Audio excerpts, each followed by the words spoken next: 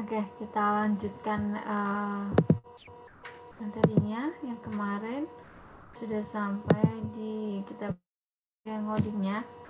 Nah, arti dari codingan ini berarti pada saat kita nge-run itu yang pertama muncul adalah ini untuk yang interface yang untuk register. Ini artinya. Kemudian setelah itu kita akan lanjutkan ke register.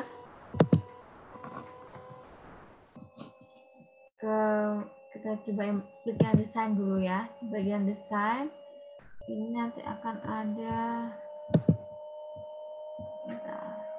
tampilan seperti ini.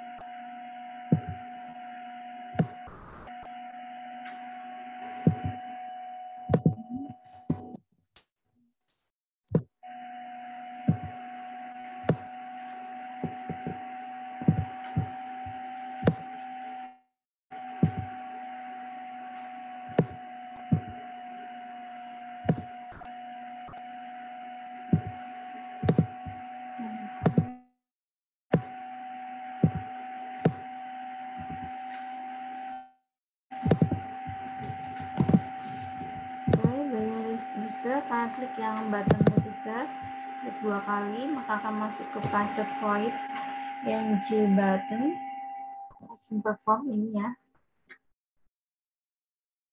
Nah, kemudian di bagian ini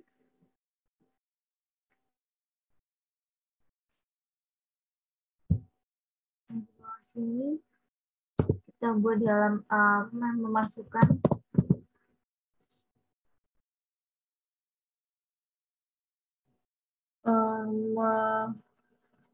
memasukkan variabel-variabel apa aja yang ada di dalam register.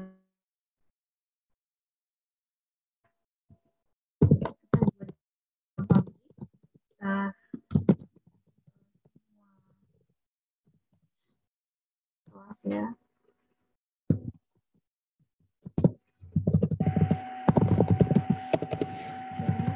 Ada 3 variabel, username, dan password.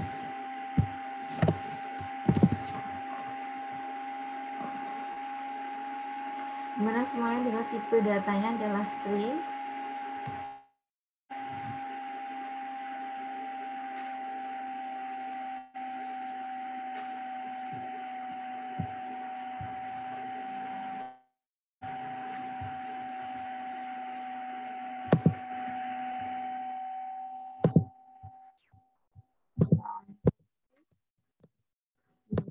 Ya.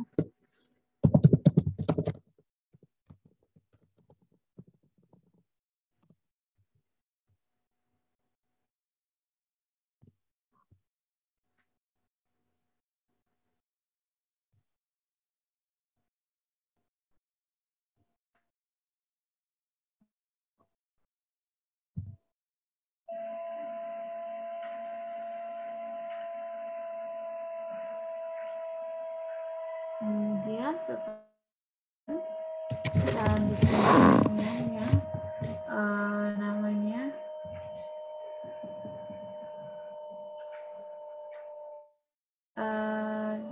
minimize.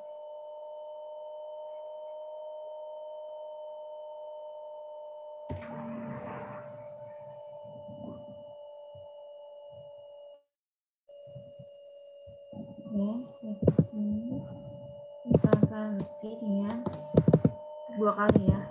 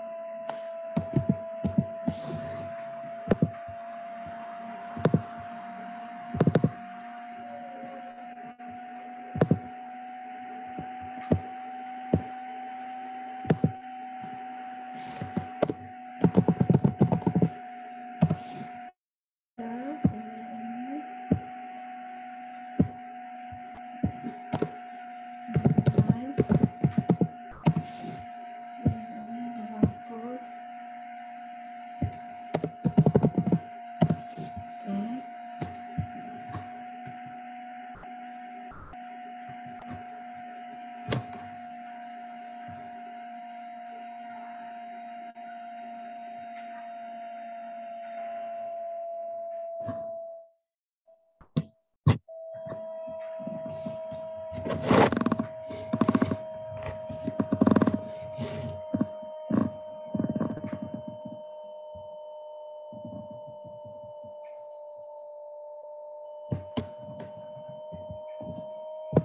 ini klik kanan, even yang mouse klik ketika label X itu diklik, maka akan terjadi sebuah perintah.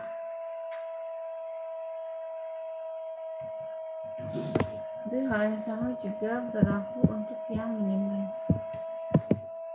Even mouse klik.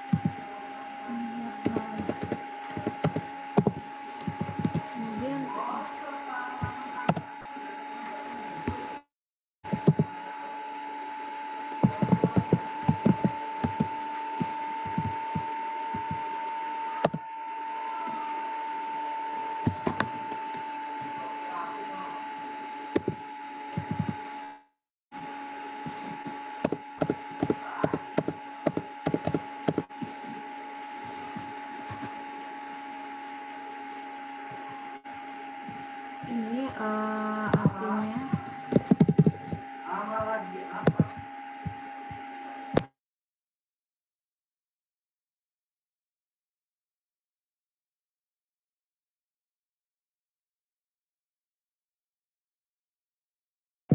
oke, jadi untuk yang ini artinya adalah untuk perintah untuk terus di window ya.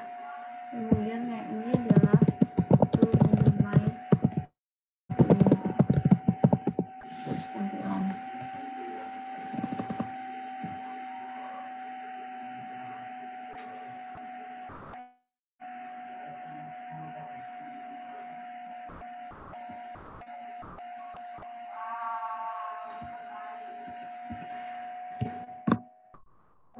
Jadi kita masuk ke yang button register.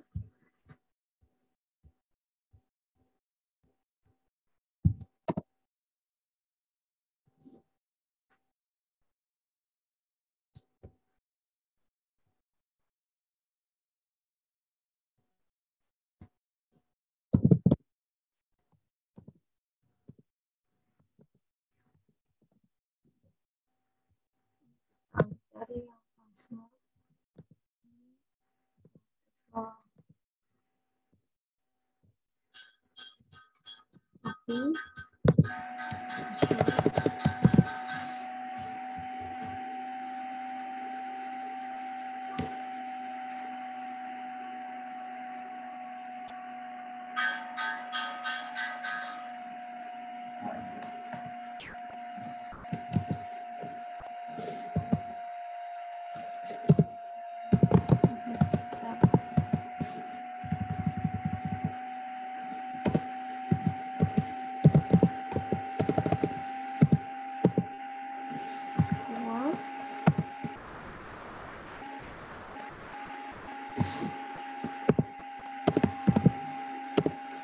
Untuk mencocokkan apakah yang di retype password itu apakah sudah sesuai dengan yang di password.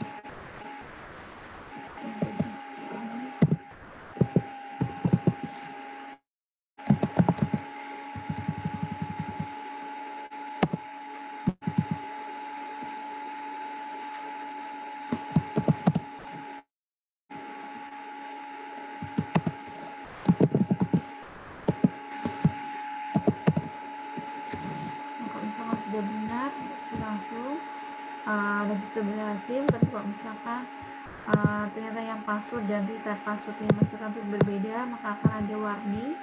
Jadi perlu kita tambahkan label sini,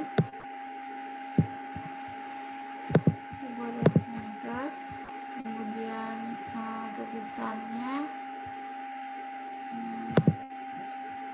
dibuat merah.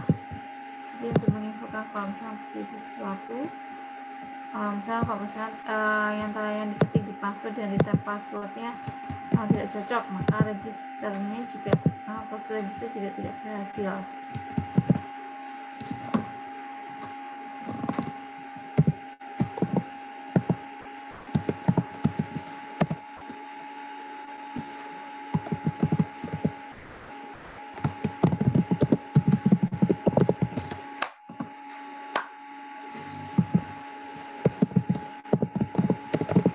Nanti akan muncul kalau tidak salah, misalnya jika type passwordnya sama,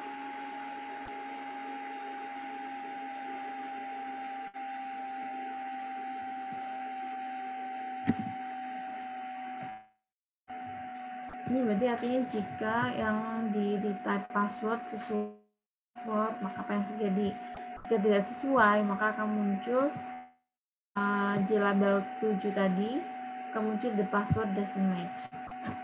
Kemudian jika ini muncul, nah kita tambahkan sini name, variabelnya kita ada 3, name itu masuk ke dalam, kita ada berapa, ukurannya namanya apa?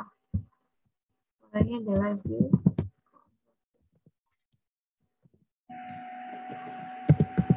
text.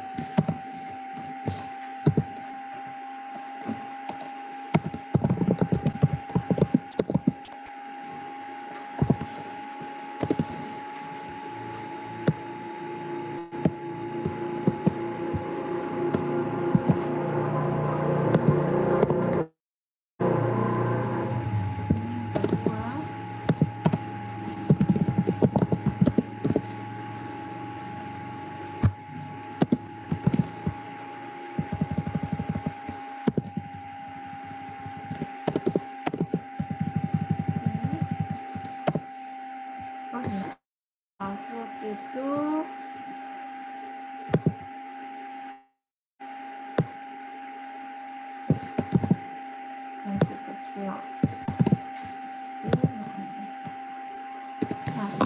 ketika yang retype password sudah sesuai dengan yang diisi di password, maka semua variabelnya, teksnya yang dimasukkan dalam name, username, dan password itu akan tersimpan.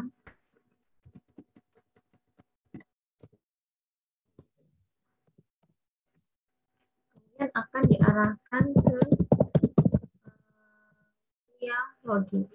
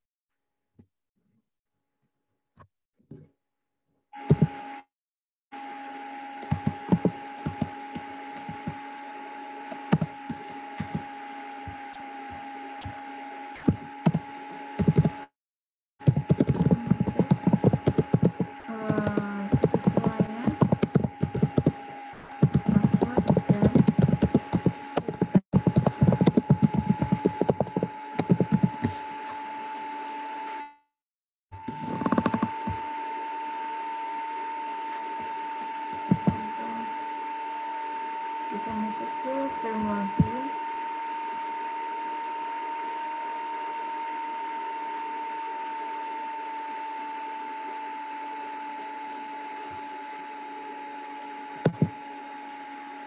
kemudian sama seperti sebelumnya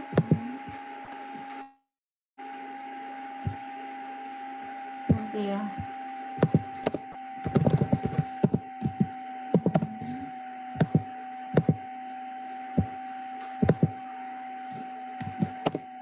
Terus kemudian klik kanan even mouse klik, kemudian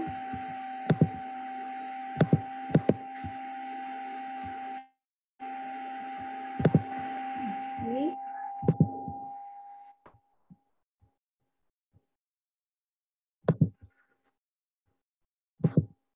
ini isinya sama,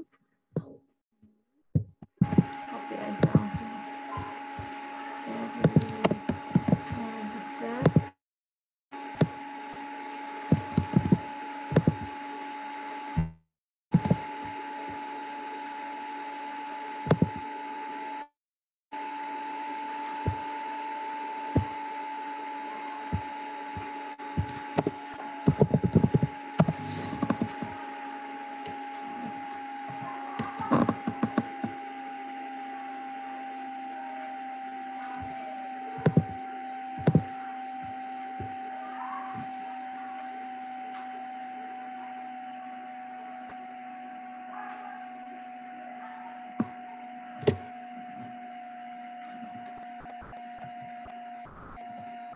Ini kan ada tombol di dalamnya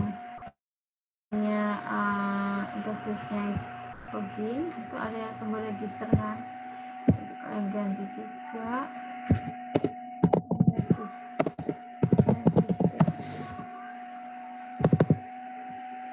register. Nah ini kalian arahkan ke bisa kalian kopas dari ini kan tadi login.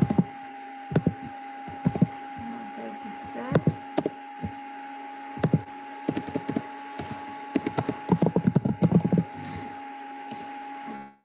Nah, kalian ganti.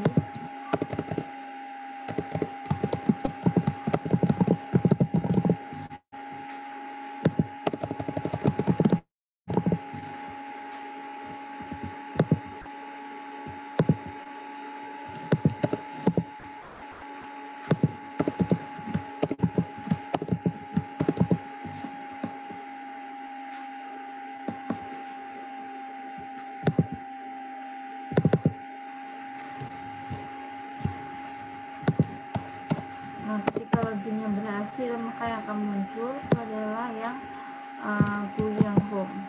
Nah, kita kopas lagi. Terus,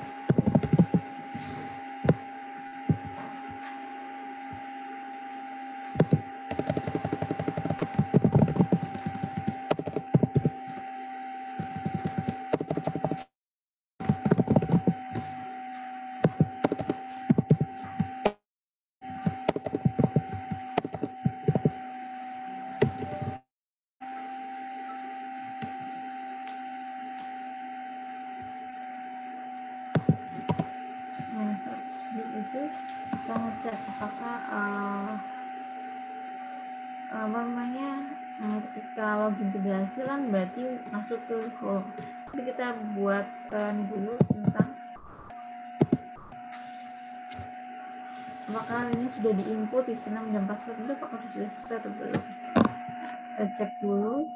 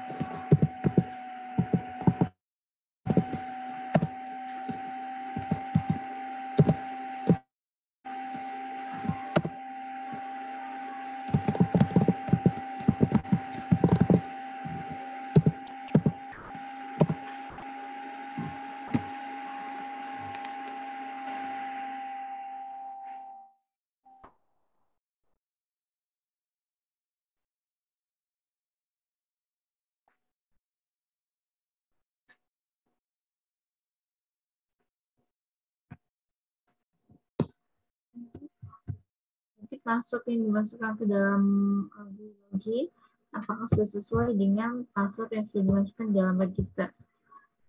Kemudian dan text field yang ini username-nya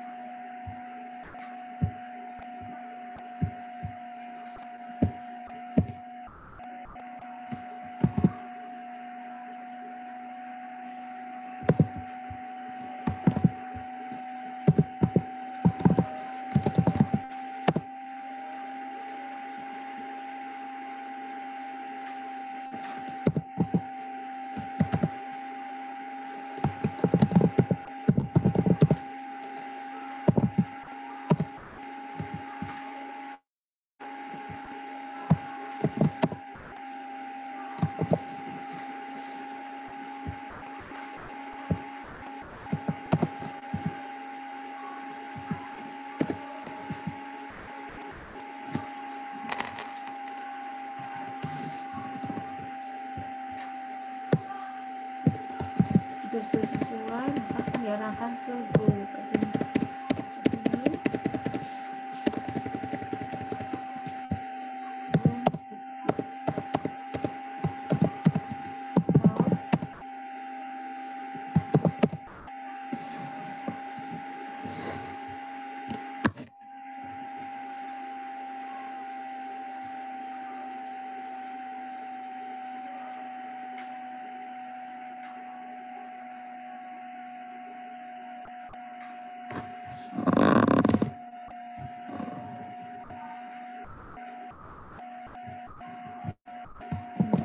Tambahkan di sini.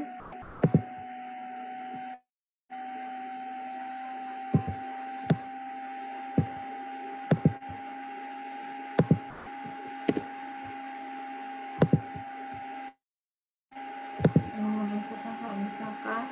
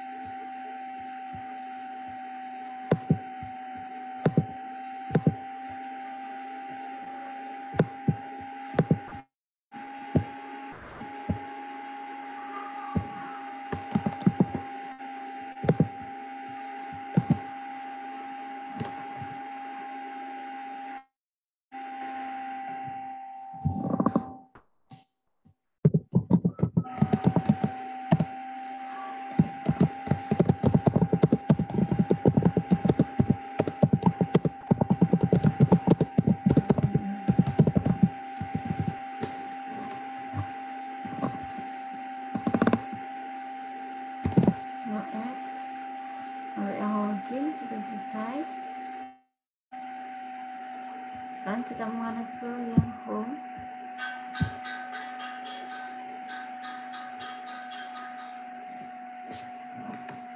Nah, ini gagal ya, saya buatkan itu ada button snap dulu, saya ambil dari internet ya bisa.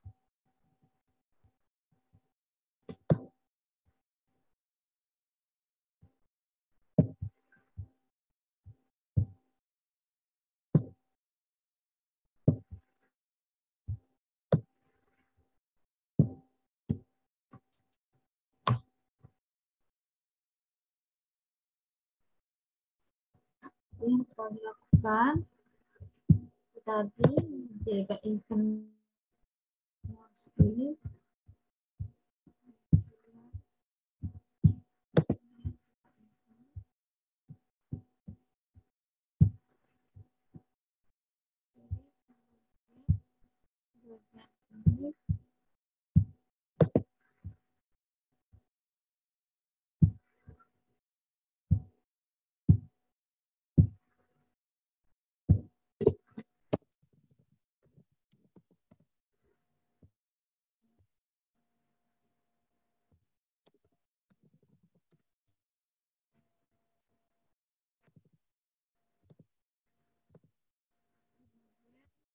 Samakan dengan register.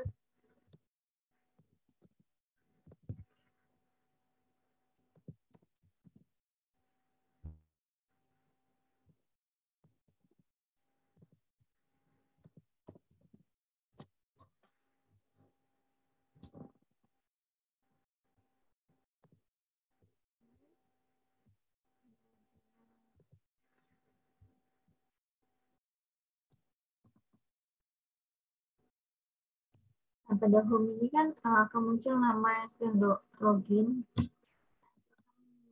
Datanya juga di data register.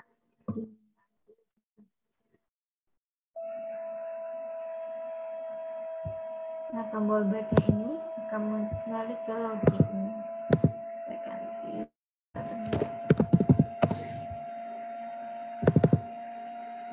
Nah, kembali ya, berarti kita cari register yang login ini. Copy.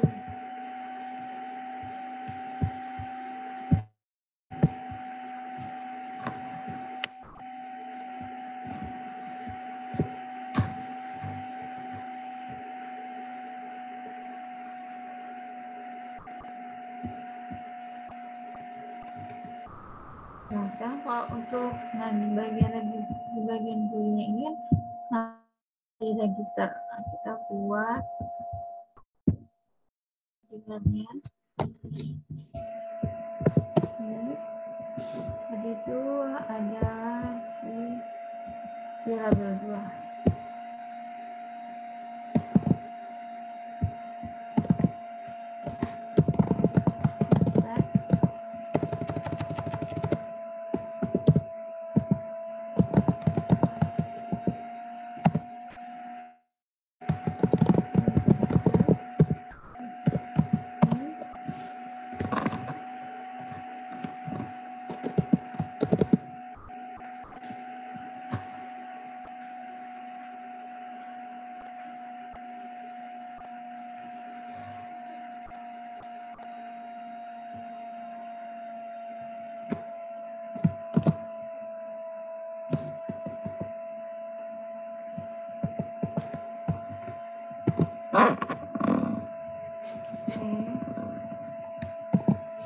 Itu kita coba menerang.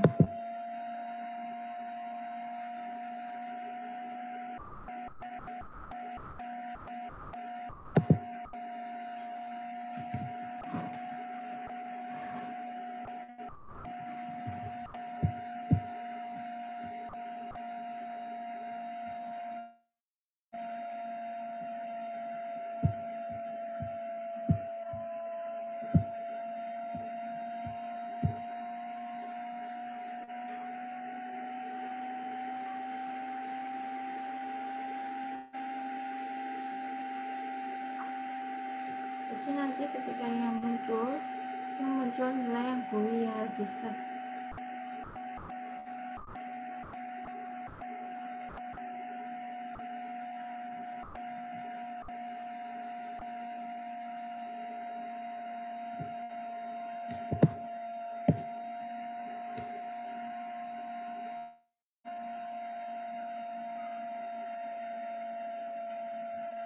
Ya. Segini.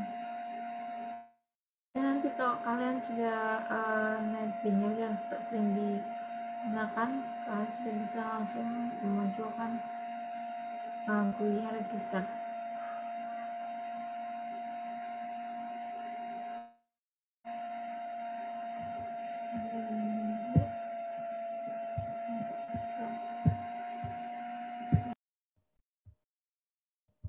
Oke, sudah.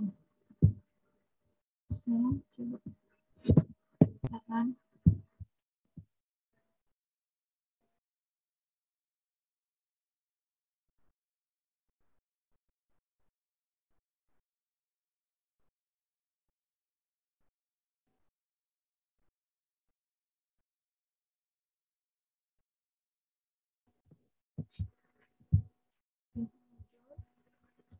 Source-nya gini ya. Satu. Saya coba.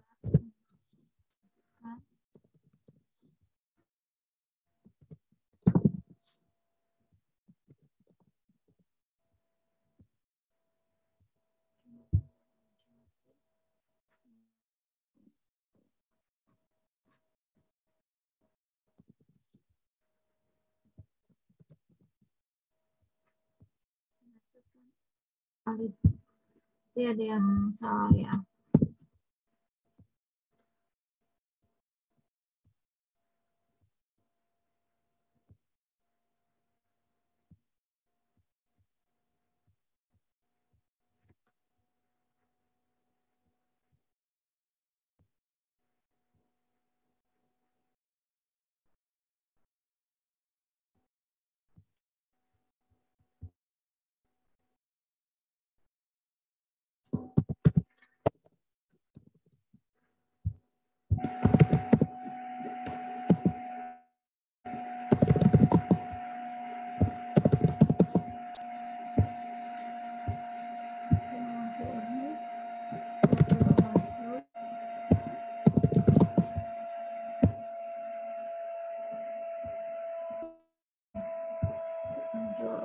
Kita lihat yang loginnya.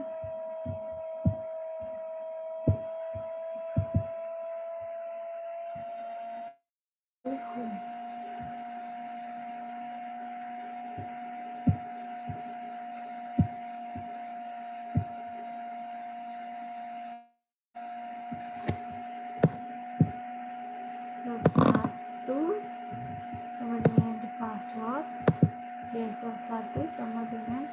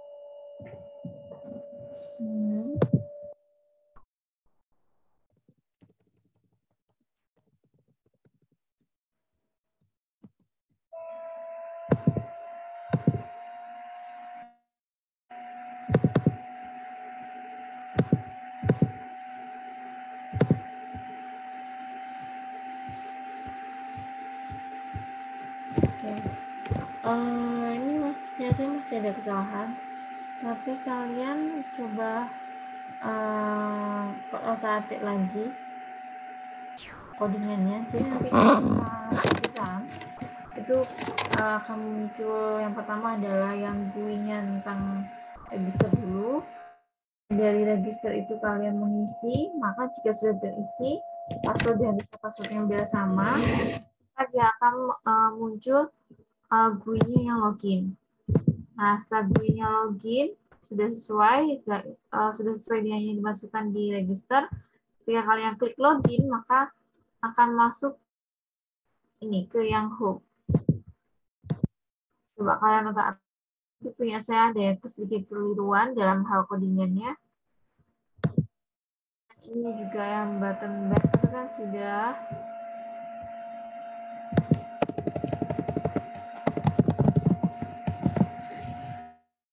Nah, punya saya ini kesalahannya adalah sepertinya di bagian button loginnya ini ada kesalahan, sehingga ketika login ini